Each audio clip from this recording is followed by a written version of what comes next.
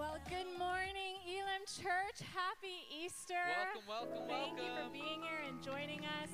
This is the second service of the day, so this is just a continuation of the celebration that we have been enjoying together as a church family, as we worship Jesus, as we celebrate his resurrection and what he's done on the cross for us. We want to welcome you, especially if you're new or a guest joining us. Thank you for coming. Thank you for experiencing this celebration with us. And we would love to connect with you. My name is Trina.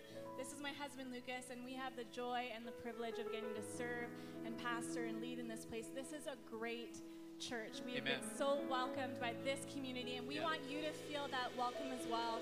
So thank you again for being here. Head to our atrium after the service where there's a photo booth. You can take a family photo. There's team members who want to connect with you. Grab a cup of coffee. Really just want this to feel like a place where you can feel like you belong, and we're here to connect with you and be intentional about being in community together. Amen. I saw a baby chick outside. Did you see that? No one else saw that? The duck? Okay, I got some waves as if you held one. A little kid was holding one. I went to give him a fist bump, and he's like, don't do that.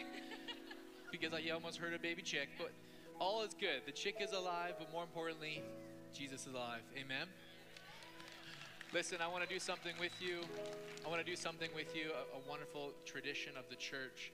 And I think you know it. I'm going to say something. You say something back to me. If you know it, say it loud and proud. He is risen, church. Okay, I want to tell you something. The 9 a.m. was so much louder than you. And I told them that. I would tell you that. And they were with me. They really gave it some gusto. And I would like to hear a little bit more from you. He is risen, church. He is risen. Not bad. We'll try it again later, a little bit more. No, I'm just kidding. Would you stand to your feet? We are so grateful you are here this morning. We start every service, especially if you're new, with worship. God is moving. God is present. He is alive today. It's Resurrection Sunday, church. And so today, more than any other day, let's have some joy in the house. Amen? Today, more than any other day, let the praise come up to heaven. Amen? Let today, more than any other day, be filled with celebration and gratitude because God is faithful to fulfill his promise. He was dead, buried, but then he rose again. Amen? So we sing and we give him all the praise. Let me pray. Lord, we love you and we worship you. Thank you, Jesus, that you have risen. On Resurrection Sunday, more than any other Sunday, Lord, we choose to say thank you for the cross. Thank you for who you are. We love you and we celebrate this morning with all that we have. And everybody said, come on, let's sing. Come on, church. Jesus is risen. Everybody sing, say, Jesus.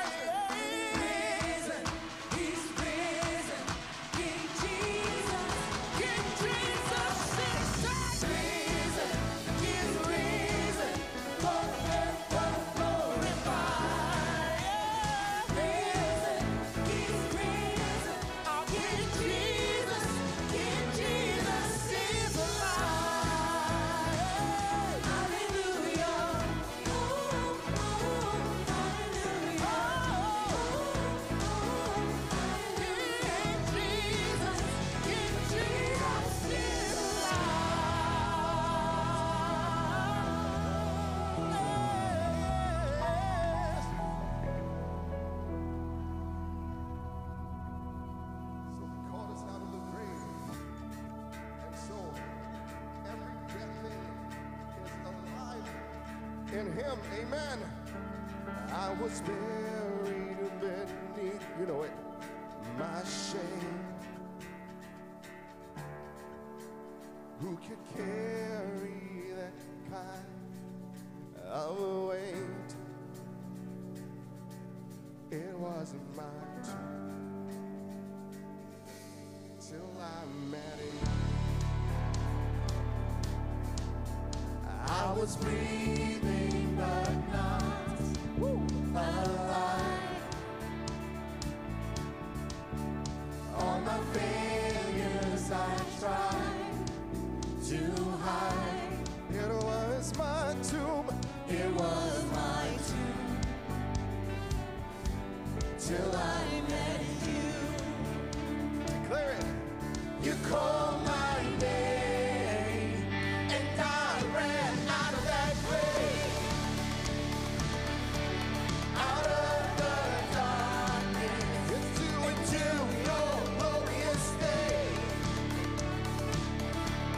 You called my name and I ran out of that grave.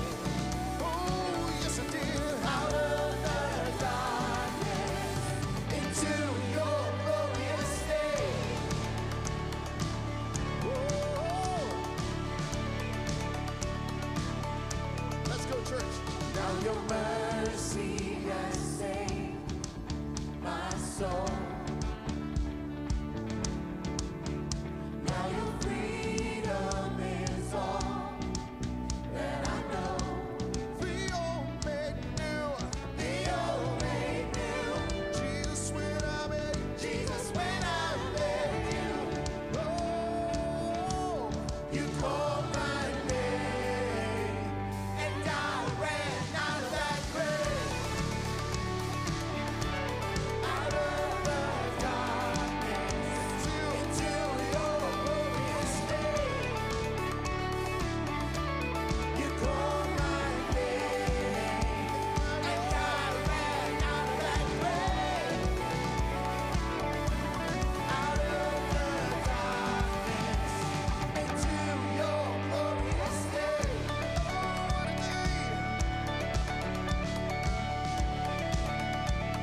All right, let's declare it. I need a rescue. We're gonna declare it. Oh, yeah. I need a rest. Church, sing. My sin was there. My chains break at the weight of your glory. I need a shelter. But you called me a citizen of heaven. When I was broken, you were my healing. Now your love is the air that I'm breathing.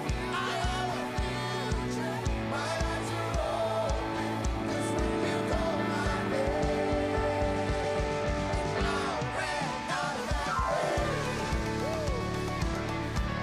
out of the darkness into your glorious day. You called my name and I ran out of that grave, out of the darkness into your glorious day. Oh, what a day! To your glorious day. To your glorious day. Hallelujah. Hallelujah. Oh, thank you, man.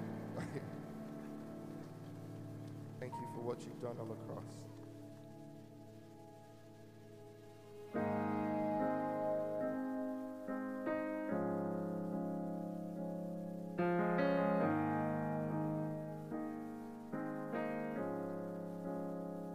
How great the chasm that lay between us, how high the mountain I could not climb.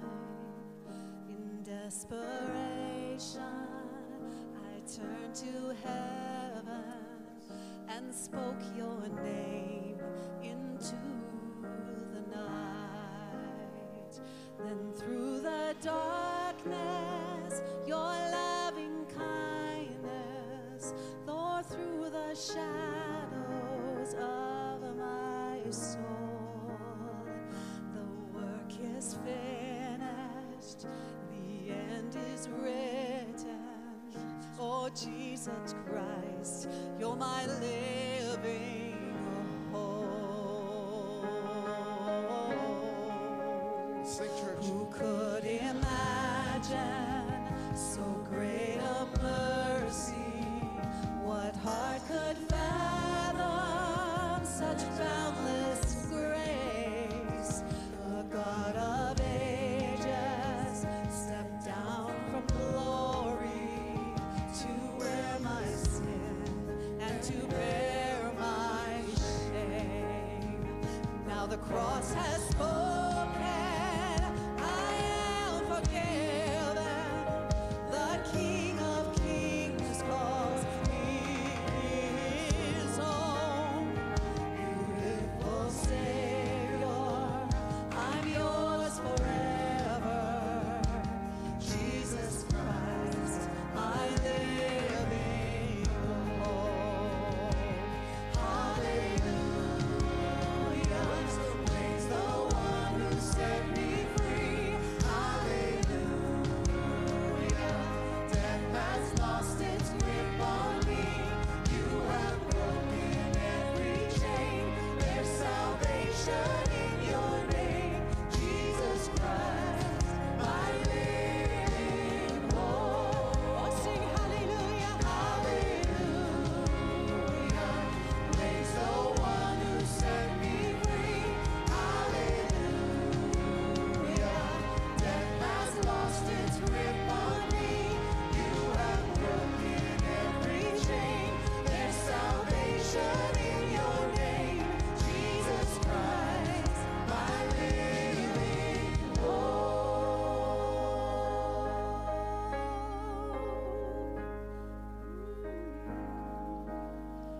Then came the morning that sealed the promise. Your buried body began to breathe, and out of the silence, the roaring lion declared the grave has no claim on me. Oh, let's declare it. Then came the morning that sealed the promise.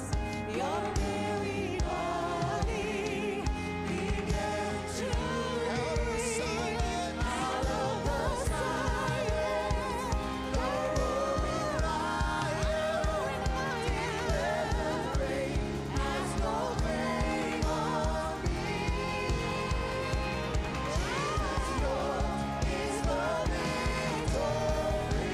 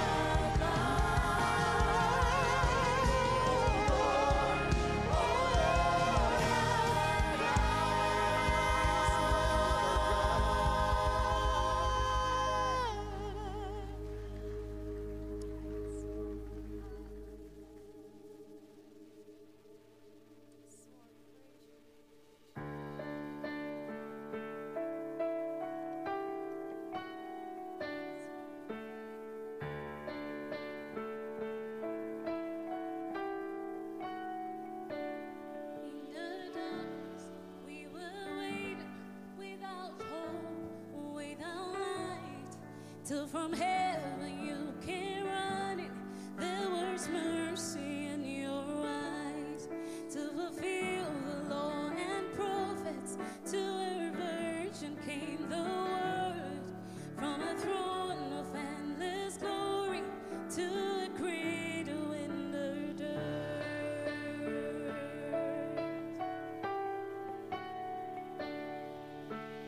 Praise the Father, praise the Son, praise the Spirit, three in one. God of glory, majesty, praise forever to the King of Kings.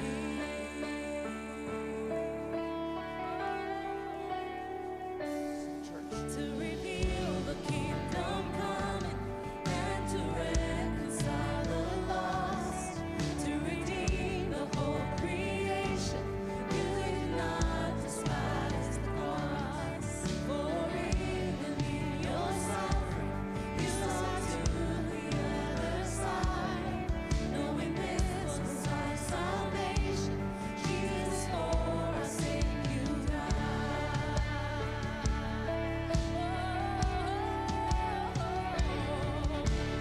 Praise the Father, praise the Son, praise the Spirit, three in one. God of glory, majesty, praise forever to the King of Kings.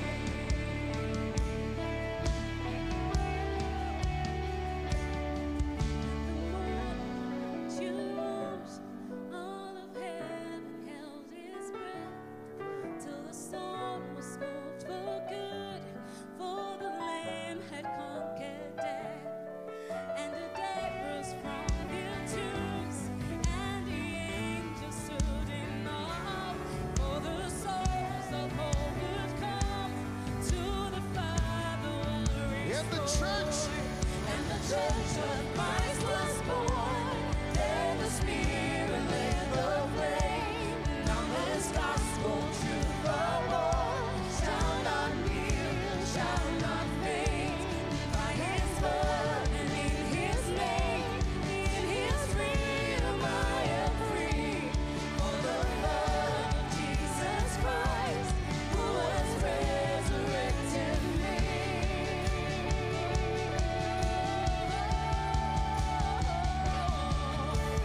Praise the Father, praise the Son, praise the Spirit, three in one. God of glory, majesty, praise forever to the King of Kings. Praise the Father, praise the Son, praise the Spirit, three in one. God of glory, majesty, praise forever to the King of Kings. We praise forever to the King of Kings.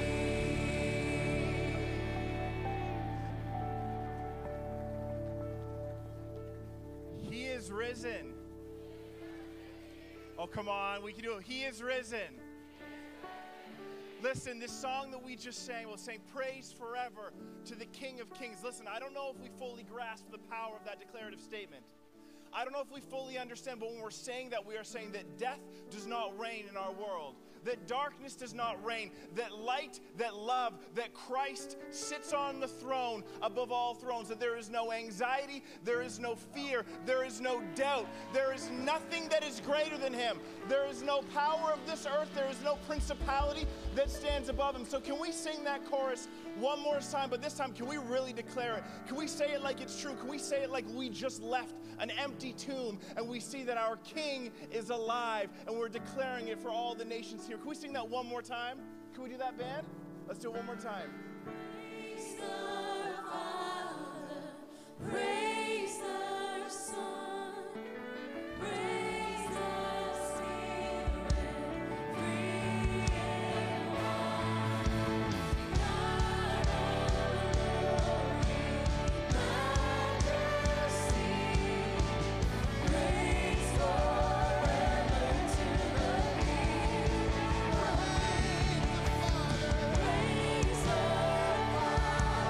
praise the Son, praise the Spirit, three in one.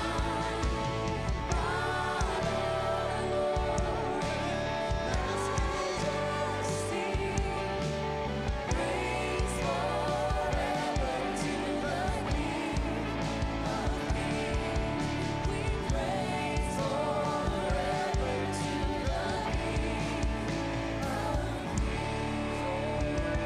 the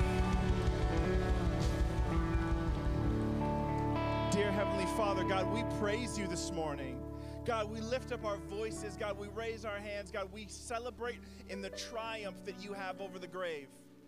God, on this Easter Sunday, God, this holy day, we celebrate that you defeated the worst that this world could throw at us. God, you defeated death. You defeated sin. God, you tore the veil that comes between us and you. And God, now there's nothing that stands between us. God, we praise you because when Jesus died on the cross for our sins, when you look at us, you no longer see sin, you just see something that was worth dying for. God, we praise you because the sin has been paid for, God. The check was written, it is cleared, and we have been bought and paid for by the blood of Jesus Christ. God, we celebrate this morning because the tomb is empty. And God, I pray right now for all of us, God, that we can just feel that resurrection power as Pastor Lucas is going to come and preach. And God, that we can walk in confidence in that. In your holy name we pray. Amen. Listen, you guys can grab a seat. Junior highs, you guys are free to go. Hang out with the team there. And if you're looking for extra seats, there's going to be a few more. Hey, welcome to church this morning. Happy Easter. He is risen. It is good to see that everyone got the memo that we're not at 10:30, that we're at 11 today. We were a little worried, but by the fact that there's 0 free seats here, I think that that's a pretty good indication that we made it. If you are new, just so you know, if you come at 11 next week, you will be a little bit late. We do normally meet at 10:30. Now, if you are wanting to get more connected, the best way to do that would be to grab a connection card. There's one in the seat pocket in front of you, or you can head online and you can click Start Here, and that's a great place for us to connect with you. We don't want to harass you or bother you, but we just want to say, hey, welcome to the church family. How can we help you? How can we walk through this life with you? It is an incredible journey, and we want to travel with you. Speaking of that incredible journey, there is an incredible tool that we use here at Elim called the Alpha course. Quick show of hands. Has anyone ever heard of Alpha before? I'm seeing lots of hands across this place. Alpha is an incredible tool. Here's what it is if you're wondering. If you've got questions about faith, or you're not entirely sure if this is for you yet, or you know someone that wants to know more about Jesus or should know more about Jesus, the Alpha course is perfect for them. You come together on a Wednesday, you have a meal, you have great discussions around really good videos, and that is starting up again Wednesday, April the 17th, and it's going to be really an important step and a great thing to be involved in. Actually, we've got a little video that's going to do a better job explaining Alpha than I will, so we're going to take a look at that for a second. Life moves fast, doesn't it? Every day there is so much to fit in.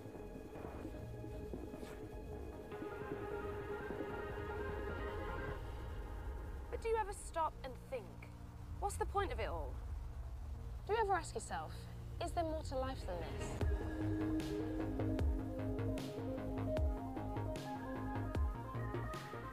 Alpha is a series of sessions exploring life, faith, and meaning.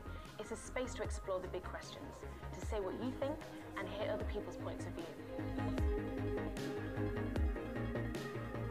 First up, there's food, then a talk, followed by a discussion. Each talk explores a different aspect of the Christian faith, and then in the small group, you get to say exactly what you think.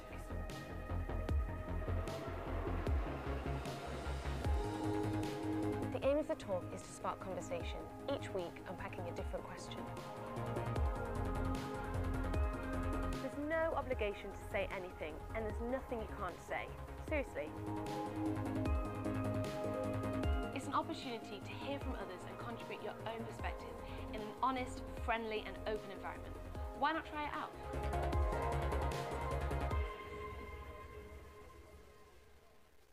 So once again, that Alpha course is starting up again.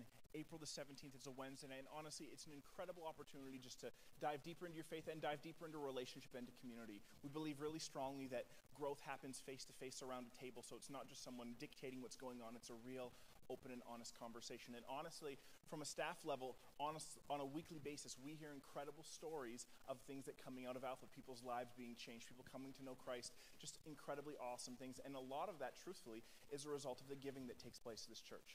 And we are going to be taking up an offering as we normally do, and we've got lots of ways to give. You can partner with us through giving online. If you want to give with cash or with a check, there are kiosks in the atrium. You can also text to give. And when you give to Elim, you're not just giving to like cover everyone's salaries and things like that. You're actually giving to life change. You're giving to stories like you're going to hear some testimony today as Pastor Lucas is going to be preaching. You're also giving to our next gen department, which I don't know if you saw, this entire area was filled with kids. Can I just say a little bragging moment on my team here? Our next gen department is averaging over 500 people every single week here at Elim. It's incredible.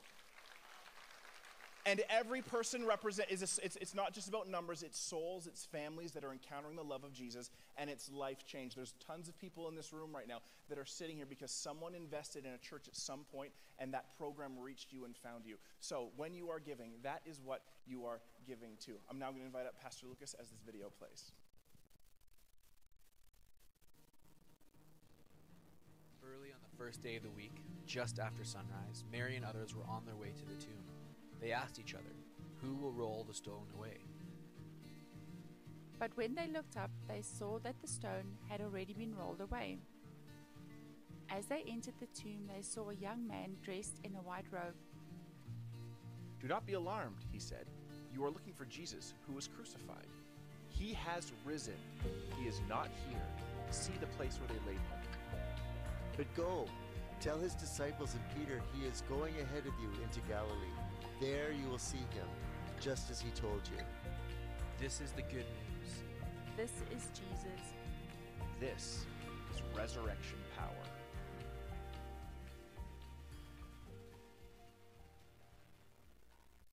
Come on, Elim Church. I know someone's excited about that. Thankful for that. One more time, if you are new, may I just welcome you here. Thank you so much for joining us today. We're so grateful you're here at church. Like Trina said at the very start, we just want to welcome you, for you to feel connected. We want you to know that there's a next step after just coming, and that's to join into community, into faith. We met some people after our 9 a.m. and just how it's their first time or they're fairly new, and we just want you to know it is our heart that you would feel really deeply connected here. It's a big space, isn't it? And it would be easy to come and be anonymous, and so don't do that. Find someone's name today. We want to connect with you. Again, we're just grateful. It's Easter Sunday. Best Sunday, hey? It's a good one. That's a good one. Our Easter celebration started out, we believe, kind of on Good Friday. Even last Sunday, we really kind of transitioned into a time of resurrection life and power. We had our Good Friday service. We're here today, obviously. We're going to celebrate and keep going forward. But next Sunday, I want you to know, it's like almost like the final part 3, if you will. We're going to have 14 baptism next Sunday, which is more than we had all last year as a church. And so would you join us next Sunday? It will be another just a celebration of life, of power, of transformation. And we really are so grateful for every single person who's getting in the tank. Lots of young people. It's going to be so good.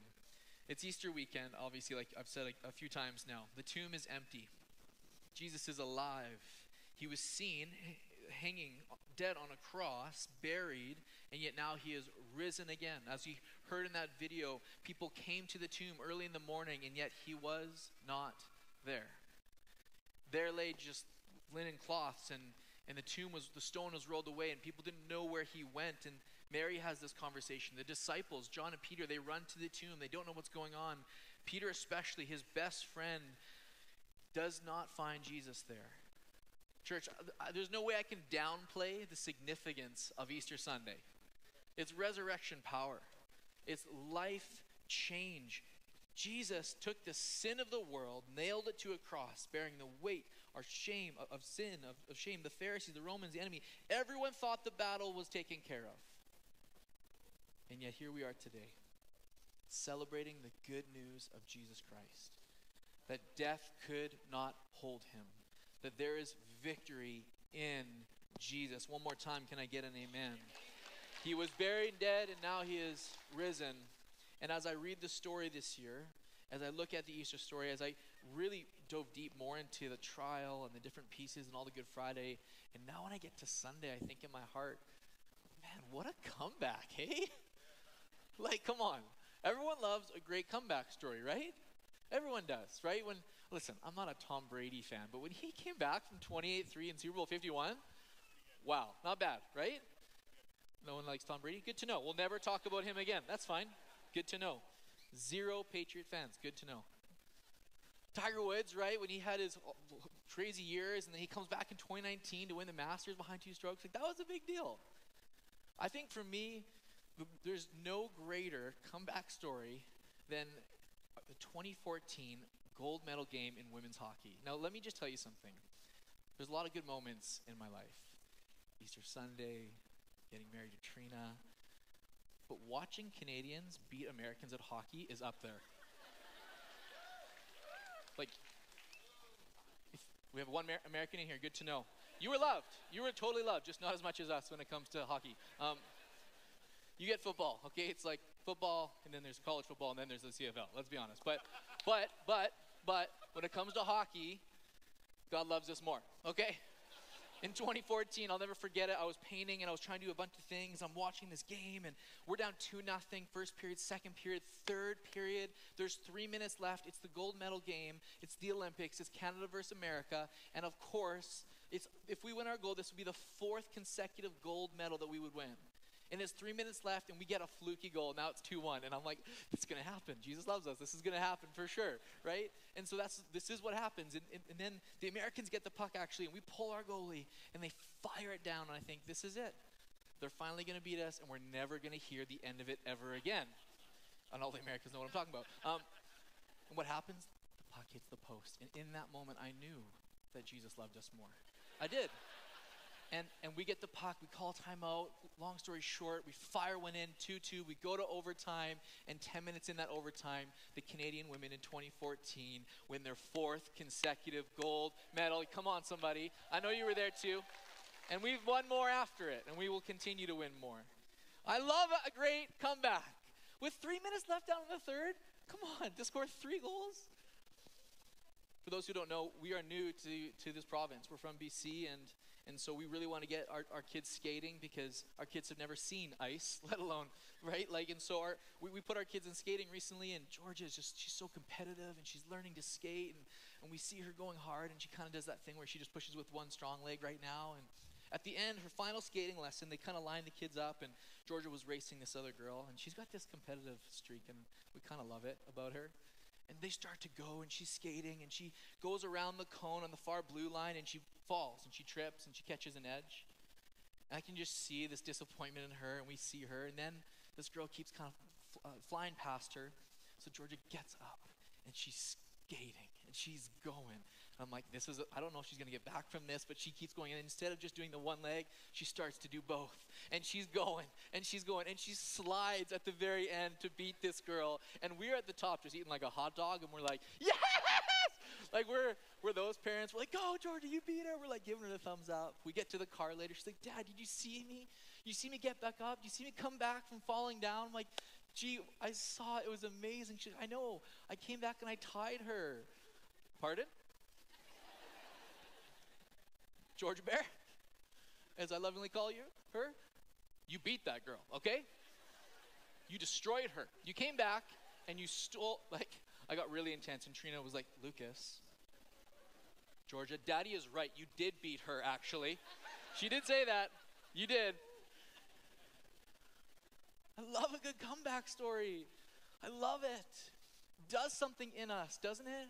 To see something, someone, somebody, whoever it may be, a team, whatever it is, down, beaten, like feeling like there's no hope, feeling like they're totally lost, and yet to see someone come and see a victory. And that's why when we look at Jesus, think about this for a moment.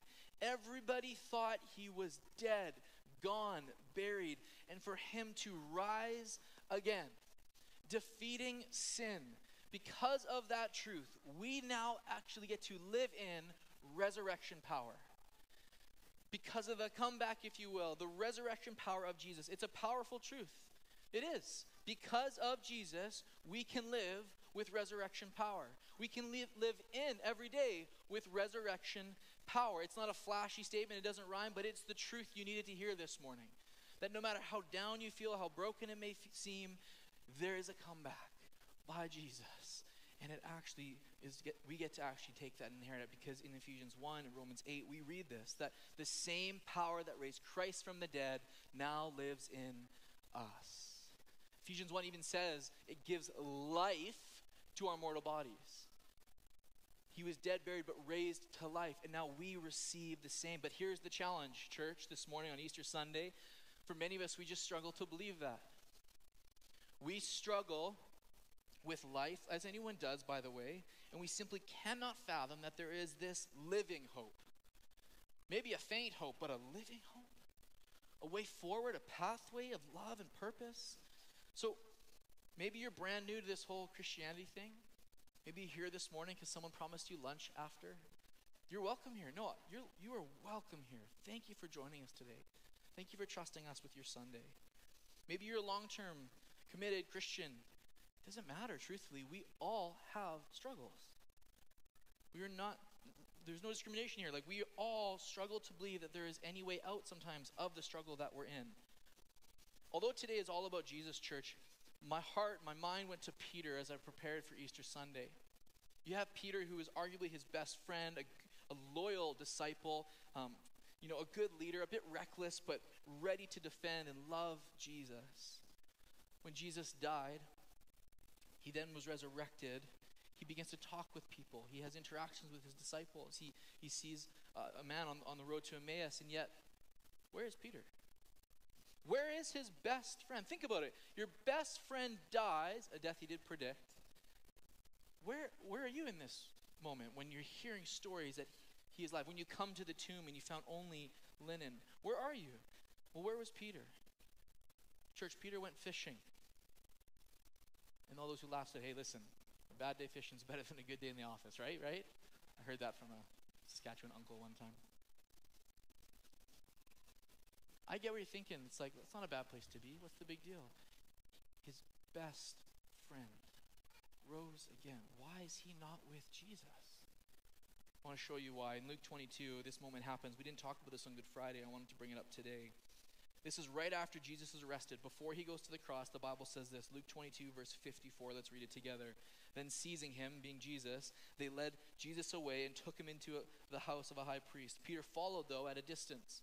So picture this forever. The disciples flee, but Peter is trying his best to stay close to him.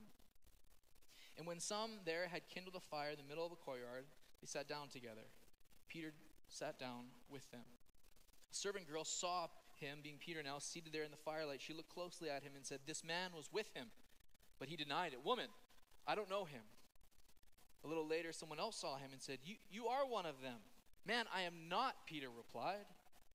About an hour later, another asserted, certainly this fellow was with him. He is a Galilean. Peter replied, man, I don't know what you're talking about. And just as he was speaking, the rooster crowed.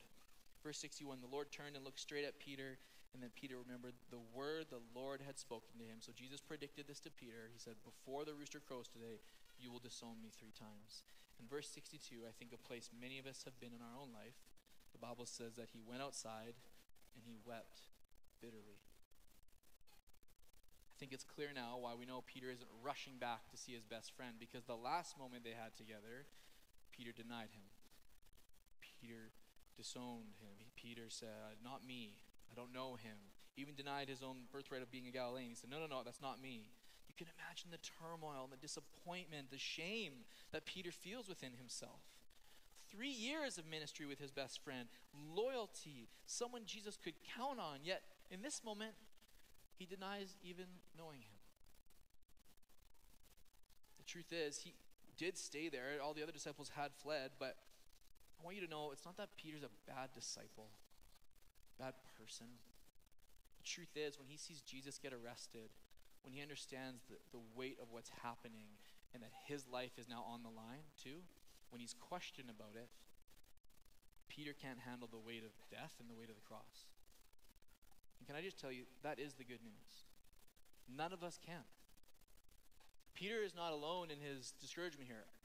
None of us can handle the weight of the cross. Trina said on Good Friday, Jesus alone went to the garden and then he walked alone to the cross. Why? Because we couldn't. We could not take on this heaviness. We could not take on this weight. We need a Savior. It's the truth. It's the weight of the gospel that there is sin and it's too heavy for any person to take. None of us can handle it. Resurrection power is not something you give yourself, church. Resurrection power comes from Jesus alone. And it's the good news. It's something he gives us. And you in here may feel a little bit like Peter. Maybe you've said something or done something. In fact, as I read this story, I even thought of a time in my high school years of people asking me if I was a Christian and being like, no, not really, no. Not sometimes, Easter, maybe. I felt this, I know this, and he's sad and upset because he doesn't feel like he can measure up in this moment. And the truth is, you guys, Jesus is not asking you to measure up today. He's not asking you to have the perfect life, the perfect words. Friends, he's not asking you today to have it all figured out. Today is not about what you can do. It's not about what I can do. It's not about what you have done. He laid down his perfect life. So what, you could have a perfect life? No. So you could have eternal life. There's a big difference. We believe Jesus gives us life and life to the full here. That doesn't mean there will not be hardship and challenge and problem and disappointment. That is the weight of sin. It's real, it's honest. But praise Jesus, even though our sin is great, our Savior is greater. That death could not hold him. That's the good news. That's what today is about. That yes, there is real, honest, challenging pain, of course. And we would never at Elim Church pretend that it doesn't exist. You don't have to come in and be something you're not. And have it all perfect because it's Easter Sunday. And I saw so many kids matching. Way to go, moms. I'm serious. It's so awesome. I love it. And you like today, like we were trying to get out of the house and be that ready to go pastoral family, and I'm the one that got us late. I changed my outfit like 9 times. I was so nervous. I was nervous. I just had a massive stain. It doesn't matter. Another time. The truth is, Peter can only go so far in this walk. And the truth is, all of us can only go so far in our strength. But thank you, Jesus, for the cross. We can only go so far in our power and our strength. And every person here, Christian, new, old, we need to lean into the resurrection power. So where does Peter go next after he denies him? After this moment, he sees him, of course, like we already read, at the cross, the empty tomb. But then he goes to a very familiar yet lonely place. It says this in John 21, starting in verse 1. Let's read this together. Afterward, so this is after the resurrection, Jesus appeared again to his disciples by the Sea of Galilee. It happened this way. Simon Peter, Thomas, Nathanael, the sons of Zebedee, and the 2 other disciples were together. I'm going out to fish, Simon told them. And they said, well, we'll go with you. So they went out and got into the boat. But that night, they caught nothing. Verse 4, early in the morning, Jesus stood on the shore. But the disciples did not realize that it was Jesus. He called out to them, friends, haven't you any fish? No, they answered, he said. I just kind of love that. I feel like Jesus is like, how's it going out there, buds? You know? He's like, got nothing, hey? You need me? You need a little hand? No one else reads the Bible like that? Just me? Okay, good to know.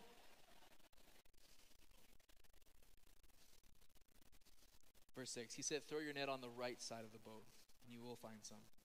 When they did, they were unable to haul the net in because of the large number of fish. This is a familiar moment for Peter. He's been in this position before. Then the disciple whom Jesus loved, that's John, said to Peter, it is the Lord.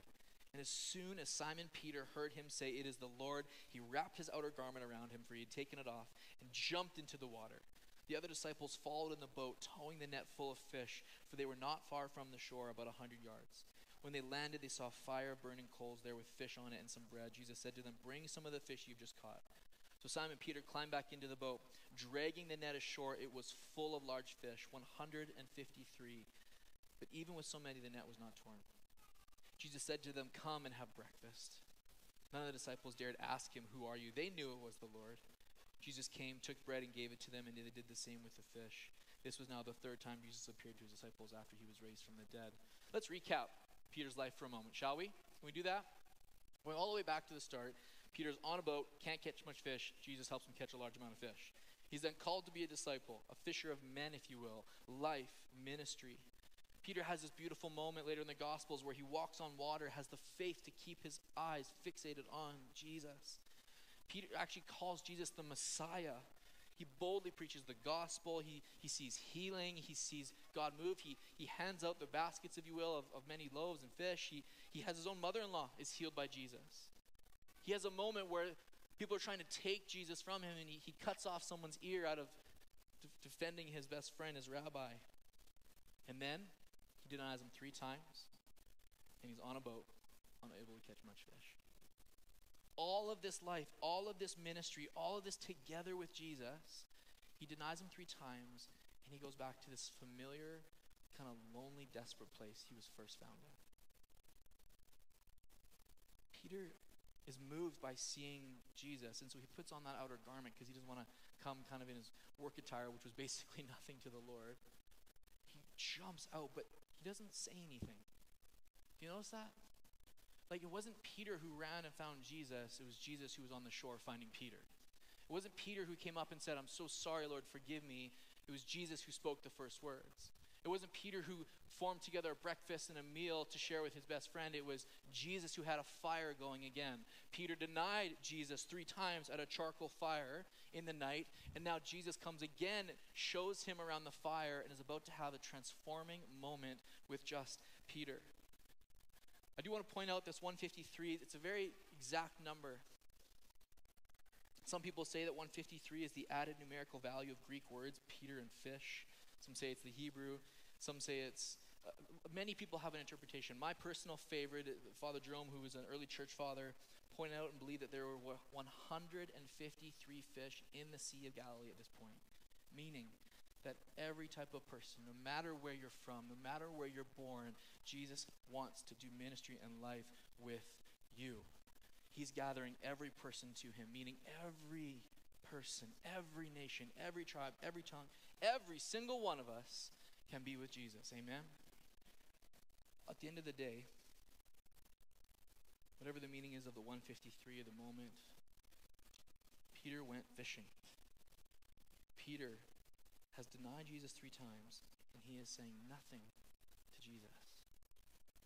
I think there is an incredible amount of doubt in Peter's life right now. Despite all that he knew, I think for many of us, we are like Peter, where we feel uncertain. You've been around church or Jesus, but you're scared to maybe talk to him. You're scared to maybe come running to him and explain what's going on. The truth is, church, Jesus is alive. He has risen. He sees us in our doubt, in our fears, and he is coming to us. He is walking on the shore saying, he's calling out. He's saying, come, be with me. Come, feast, come.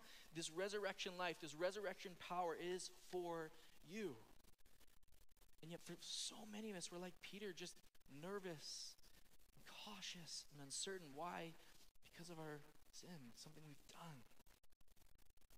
Jesus is saying, there is no amount of doubt that can interrupt my plans for you.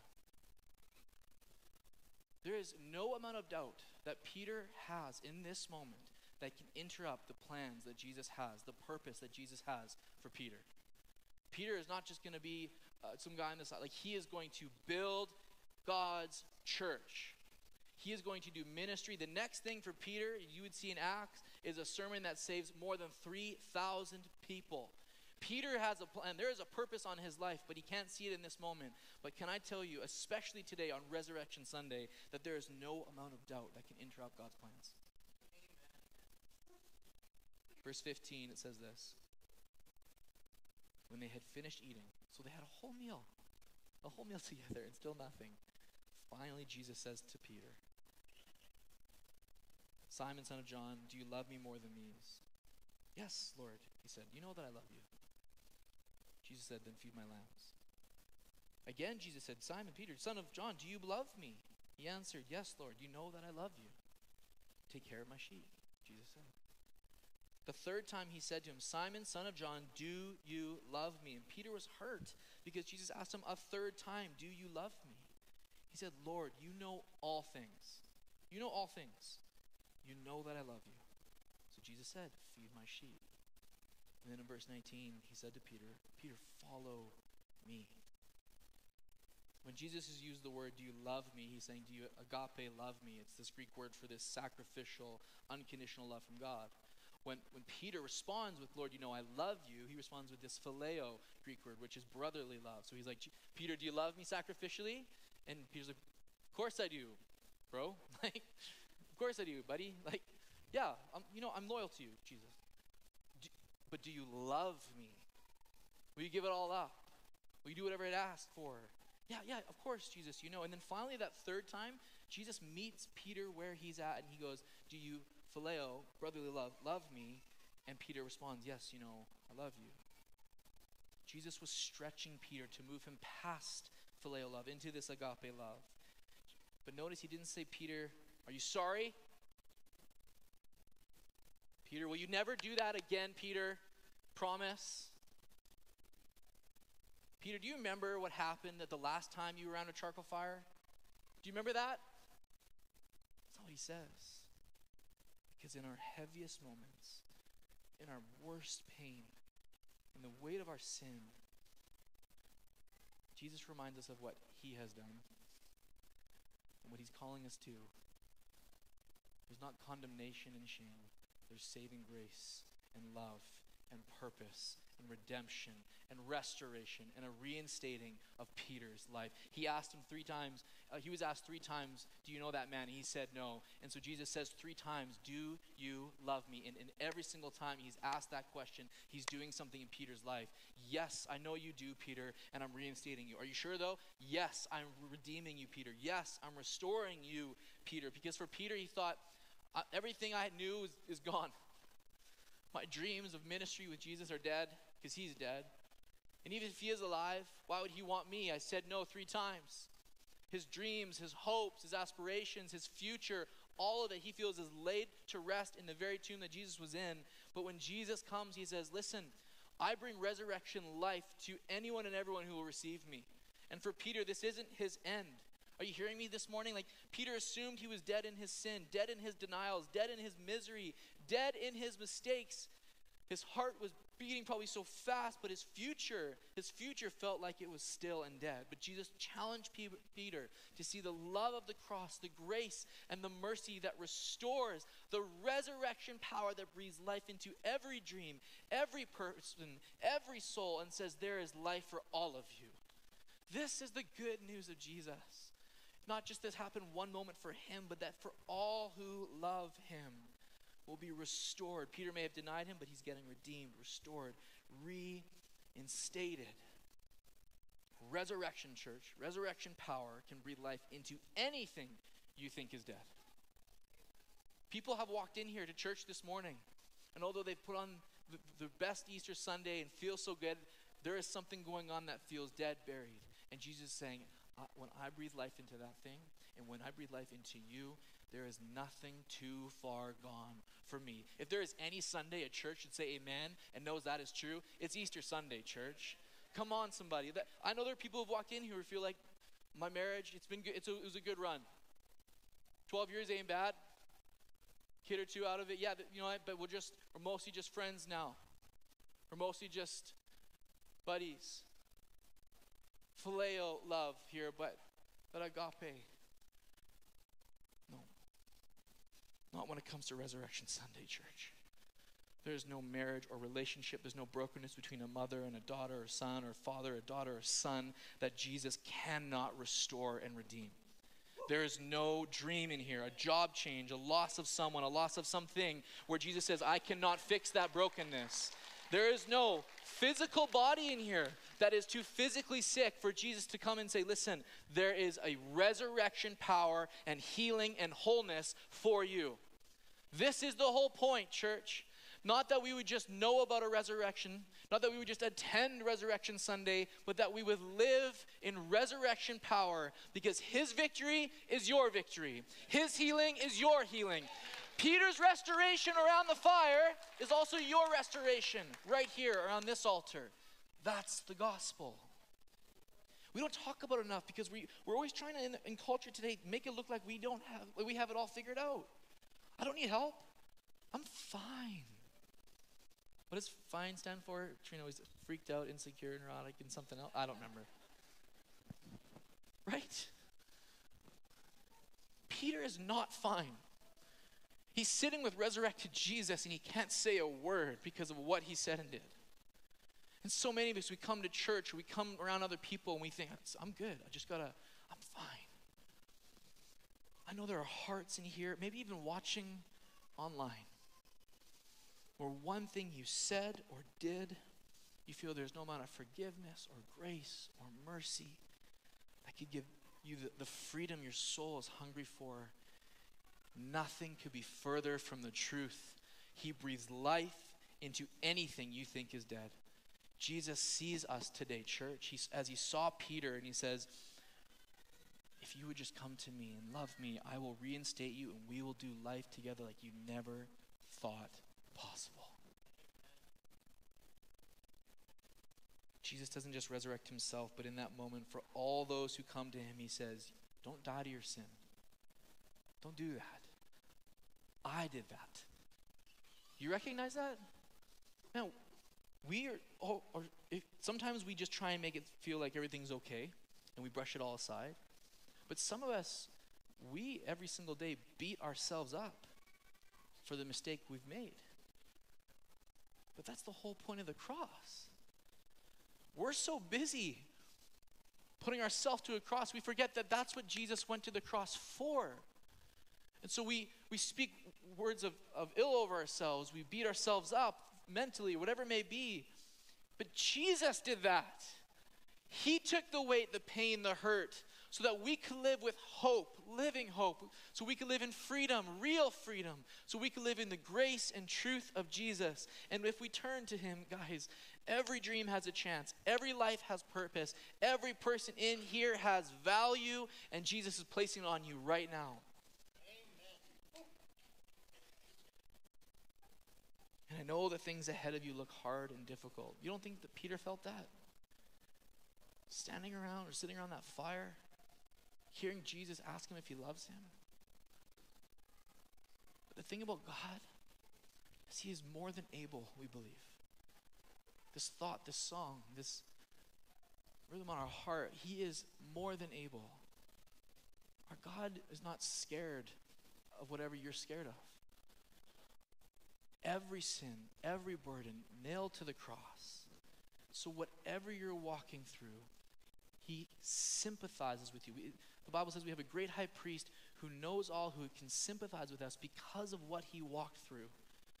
There is nothing in here, no fear, no sin that Jesus is scared of or worried about. He sees you, he loves you, he's more than able, church. It could be your dream, it could be a relationship, it could be your physical body. We here at Elim believe in resurrection power, that God goes above and beyond. He does the immeasurably more, that you don't have to stay broken and hurting, that he changes lives here today. Because I think for many of us, we feel like, well, that's great for Peter and the early church, but what about now? I read this story recently I want to share with you as I close today, about a man who had a good life. He knew the Lord and had seen some powerful things in his time. One day this man was just driving and his heart gave out. He was rushed to the hospital. 3 heart specialists were working on him, and they discovered he had a rare blood disease that was not curable, but treatable. So for 10 years, he went weekly to receive treatments from the hospital. About 4 years after that, because of his weakened heart, he was getting another surgery. And in that surgery, again, because of his weakened heart, he had a bad reaction to some of the anesthetic, and his heart stopped, gave out. His body lay still, totally froze stiff. He wrote to me once, he said, I actually was dead for 4 minutes till finally they brought me back. They brought me back when my vitals were not well. And so for a whole week, he sat with hard vitals and nothing was working until his church prayed.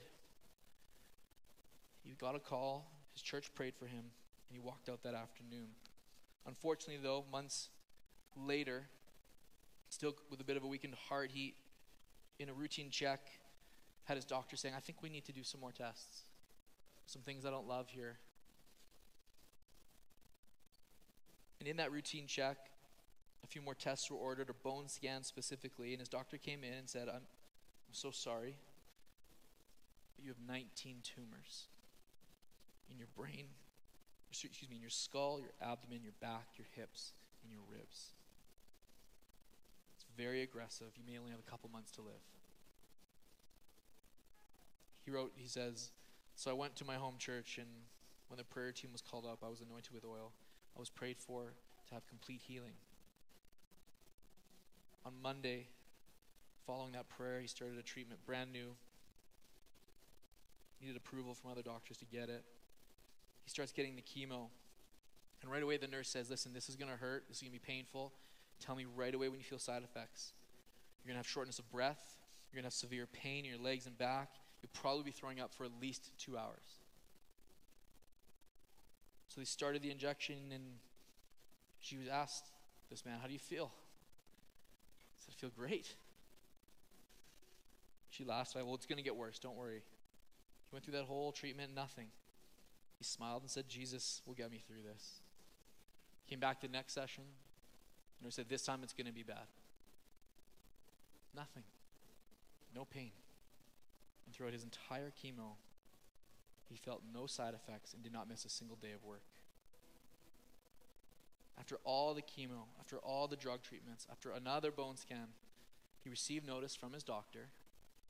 After many prayers with different staff members, after different moments of prayer on his knees and by himself, he received notice from his doctor that all 19 of his cancer tumors were gone. Here's what's so powerful. 2 weeks ago, that same man called me. He said, Pastor Lucas, my tumors are gone, but they just did another bone scan. And they're telling me that the scar tissue from those tumors is disappearing. And that man is Reg Howe, and he sits there every single Sunday. And he's a testimony of the resurrection power in our church. And we can sit here and debate and talk about Peter, and we can talk about these things, but there is testimony of resurrection life in this room. And it's not the only one. That what is a broken body of 19 tumors with prayer and anointing with oil and a passionate church that loves to pray for people sees resurrection power in real life. In real lifetime, right now, right here, we have a God who says, I can defeat cancer. We have a God who says, I can heal marriages. We have a God who says, my resurrection power, nothing gets in the way of what I want to do. No amount of doubt, fear, pain, or shame gets in the way of what the Savior wants to do. I said this last week, and it means so much now. He gets the final word, church. His victory, his truth, his love for you. And the story of this man sitting right here and all that God has done in his life. And I know there is more in this room. And he said, what I love about Reg, he said this to me, he said, you know what, it didn't actually matter if I was healed here on earth because I knew I'd be healed in heaven. And that's the good news we have. Yes, life here. Yes, power now. I want us to live in that, church. For the sake of Saskatoon, we need to live in resurrection power. But also, even though, despite whatever may come our way in our city, in our lives, in our marriages, in our time here, he gives eternal life. He defeated death for eternity. That there is heaven that we get to chase and enjoy. So whether it's now or later, I am restored. Whether it's now or later, I am healed. Whether it's now or later, I am redeemed. Whether it's now or later, my sin has been defeated and I trust him more than ever before because he is more than able. Church, he is more than able. Resurrection power gives the final word. And I want you to hold on to that this morning. Would you close your eyes and let me pray with you as I wrap up our time together? Heavenly Father, I pray over every single soul here today. Jesus, I pray over every marriage, every relationship, every connection, Lord. I pray you would mend and heal the pain and the wounds of relationship in here by your resurrection power. Jesus, we ask there would not be a single family member who leaves here today who does not believe that God can reconcile and bring people back together in a powerful way. Holy Spirit, we ask that you would cover every physical body here today. For the person who does have a terrible diagnosis, for the person who is wrestling with depression and anxiety, for the person who feels like there is no hope and is riddled with just this endless amount of darkness, Jesus, we ask that you would cover them, breathe life and light over every soul, every mind, bring clarity, Jesus, in ways people did not think was possible. Holy Spirit, I ask that you would breathe life into the dreams that feel dead in here. The goals, the future, the job, whatever it may be, God. I pray, Lord, that the things you have called us to do and live by, Lord, we would hold on to so tightly because your resurrection power gives us the way to do it. Jesus, for the person in here who feels their sin is too big, their pain is too heavy, would you bring them close to you right now and remind them that your grace is enough, that you are still God who does miracles, that we can run and turn to you because you are more than able. Your word says you do immeasurably more. So I pray right now you would break people free of the bondage of sin. I have a picture of just chains literally breaking off right now for someone. A heart wrapped around in chains, hands wrapped around in chains, eyes, even eyes, Lord. Break every chain in Jesus' name. Bring hope and healing and wholeness to every family in life here. Lord, we love you and we need your resurrection power more than anything else. That is our prayer. That is our hope. That is our desire. It's in Jesus' name I pray. Would you stand to your feet all across this auditorium, this sanctuary? We're going to sing one more song this morning before we close. And if you would, I want to share that even in my own life, I'm a guy who thinks that I can get by on my own strength all the time. And I'm telling you right here, right now, it is not true. We need Jesus. And I've tried my best to walk in my own strength, and every time it leaves me wanting and hoping for more, struggling or frustrated. Whenever I try and do it in my flesh, church, it doesn't work. And so can we just cut it and stop? And for someone in here, I know there's someone in here who's come who's maybe new or new-ish, and you've been asking questions and you've been thinking about this whole faith thing, and I'm telling you right now, to place your trust, your hope in Jesus is the best place to place your whole life. He is who you need. Not even what you need. You think you might need something or this, or if I just got up earlier, it's Jesus.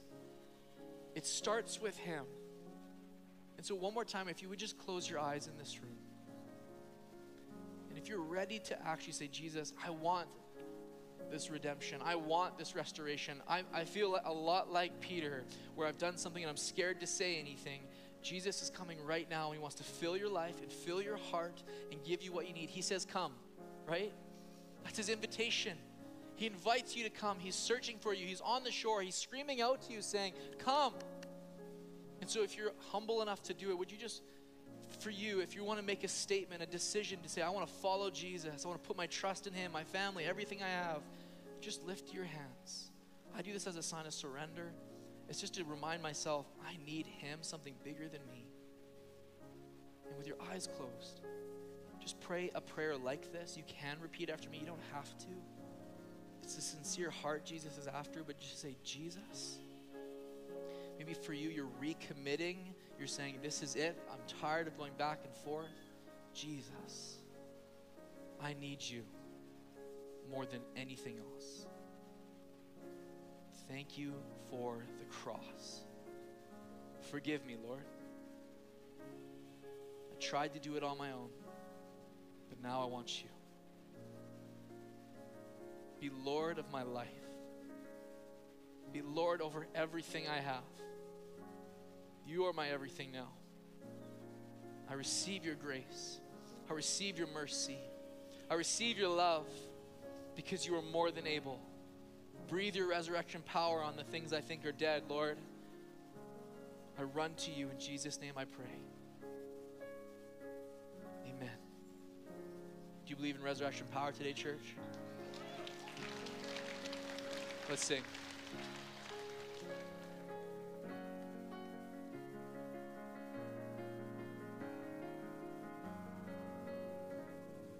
When did I start to forget?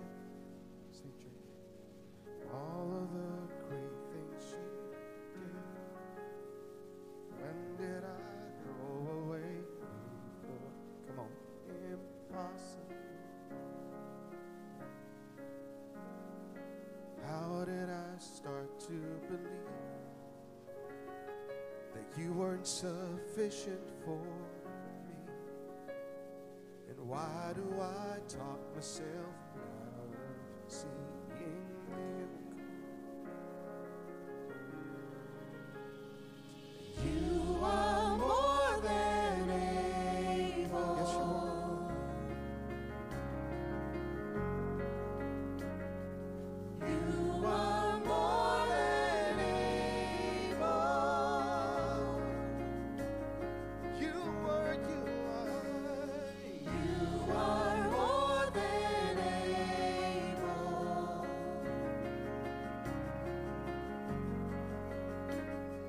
You are more than able. Who am I?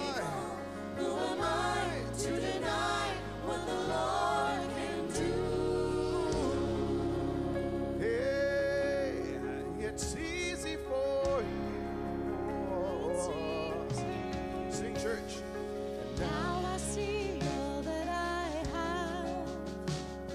Oh, I've got my confidence back.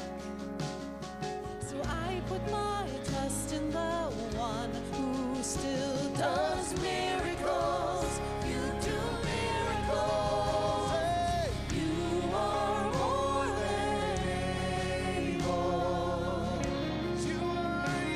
you are. You are more than able. See you do it, and we know you'll do it again, Lord. You are more than able. There's nothing too big for you, oh God. You are more than able. Who am I to deny what the Lord can do? Declare, church. Who can imagine with all of the faith in the room what the Lord can do? Sing, church. What the Lord can do. It's gonna happen. It's gonna happen. Just let the way make it through. He's gonna move. He's gonna move. He's gonna move. Can you imagine? Can you imagine with all of the faith in the room what the Lord can do? The Lord can do. What the Lord can do. It's gonna happen. It's gonna happen. Just let the way make it through. He's gonna move. Can you imagine? He's gonna move. And can you imagine with all of the faith in the room what the Lord can What do? the Lord can What the do. Lord can do. It's gonna happen. It's gonna happen. Just let the way make it through. He's gonna move.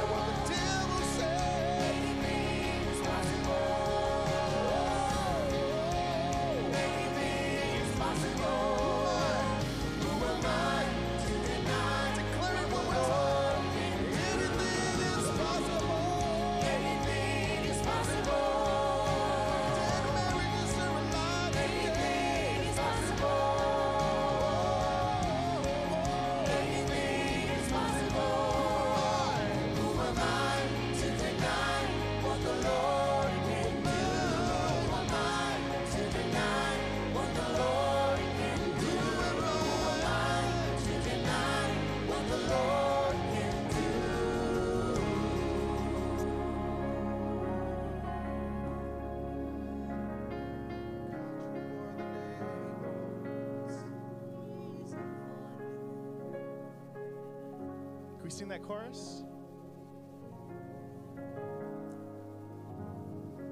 Sing, church, sing. You are more than able.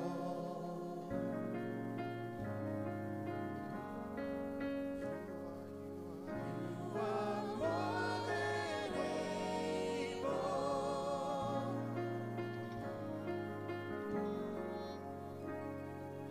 You are more than able. Impossible situations. You are more than able. Who am I to deny what the Lord can do? One more time, say you are more than able. There's nothing that is beyond him.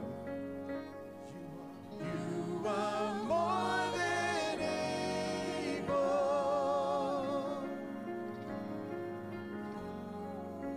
One more time.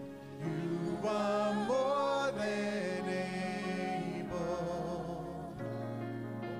See what you can do. You are more than able. Who am I to deny what the Lord can do? Let's celebrate in this house this morning. That is worth celebrating. That there's no denying what the Lord can do in our lives. Thank you so much for choosing to spend your Sunday morning with us. Thank you so much for coming this Easter. Just a couple housekeeping things as we go. If you've got kids, please make sure you go pick them up in their normal classrooms before taking them to the inflatables and stuff like that, just to make sure that that all runs super smoothly. A reminder, if you prayed that prayer with Pastor Lucas and you're saying, hey, I need that resurrection power in my life, make sure you go to the Start Here booth right in the atrium. Someone would love to meet with you, pray with you, and talk about how we can walk that journey with you. And please join us next week to continue the celebration as we're celebrating 14 people that are making the decision to get baptized and declare their love for Jesus. And just as we are leaving, if you do need prayer for anything, if you need healing, if you need any sort of prayer, please, the prayer team's going to come forward now, and you're welcome to come and pray. And let me just pray a blessing as we go. Dear Heavenly Father, God, we love you so much. God, we thank you that the tomb is empty. God, we thank you that your grave clothes are folded because you don't need them anymore, because, God, you not only rose from the dead, but you ascended into heaven to prepare a place for us. God, we thank you that because you defeated death, God, we can live eternally with you. God, that our sin and our shame were nailed to that cross with you. And God, you took them into the grave and they stayed there. God, and as a result of that, we don't need to worry, God. We don't need to worry about our sin, God, because we know that you have forgiven us. God, there's nothing that can come between us and the Father. In your holy name we pray, amen.